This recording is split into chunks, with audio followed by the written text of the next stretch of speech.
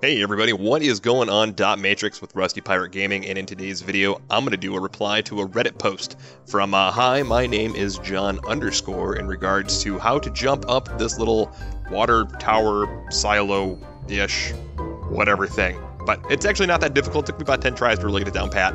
Just gotta do the first few jumps easily enough, and it's the pushing out from the side that I'll point here in just a couple of seconds that we need to pay attention to. So let's get into it. Hop on up the ladder.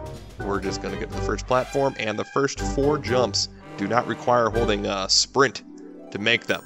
So I was able to do all 4 of these successfully. Easy as that. But it's these blades here that I'll show you, that right there, that can push you off the edge.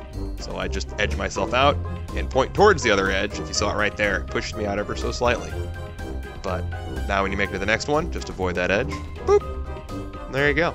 Easy as pie. No more obstacles. Just jump, jump, jump. You're up top, where that sweet, sweet loot is waiting for you.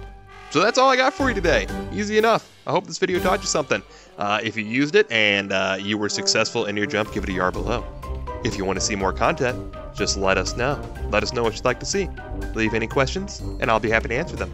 I am Matrix with Rusty Pirate Gaming, and I look forward to seeing you in game.